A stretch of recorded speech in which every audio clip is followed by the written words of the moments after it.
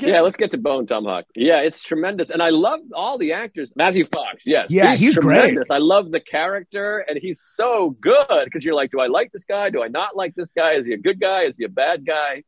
And he really does seem like the smartest guy. I mean, this movie's just so well written. Each character is so well developed, and you know them, you like them. It's a hangout. I want to be with them. Yeah, I mean, I don't know if it's evil. He's living in the times. They've savagely killed people. It's a blind spot, sure, but I mean, aren't the Native Americans they're going after? They are evil. Not to jump ahead. First of all, there's some real like jokes in here. Yeah, it's just really sweet. And Kurt Russell's a guy I could just watch fuck my mother for a couple days. I mean, he's just so goddamn handsome and compelling and funny. And at this point in my life, I'm so thrilled to just find Kurt Russell performance that I haven't seen. I just love that guy. He's so good in everything. And I mean, it is The Searchers. It's the same movie. Yeah. But it also is, what was I going to say? It's hilarious. What blew my mind about this fucking movie, the budget, $1.8 million. That's the same budget as our movie. Well, I watched the making of it. I mean, first of all, obviously these actors must take a huge pay cut. Just gone for the minimum. Like, so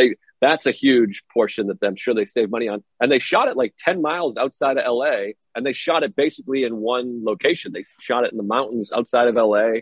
And they just built all the locations in one place. Well, that's how you save money. You put everybody in one spot close to LA. They don't have to travel them all. And there's only a few actors. I think there's like 7 actors. That's another thing that's great about this movie. I just drooled. The sound. I love the sound of Westerns. That wood sound, that walking on wood, the guns, the sand, the walking on the rocks, the fireplace or whatever. I just love Westerns. I love being in that world. I just love the sound, and it makes you want to camp, even though it's a nightmare.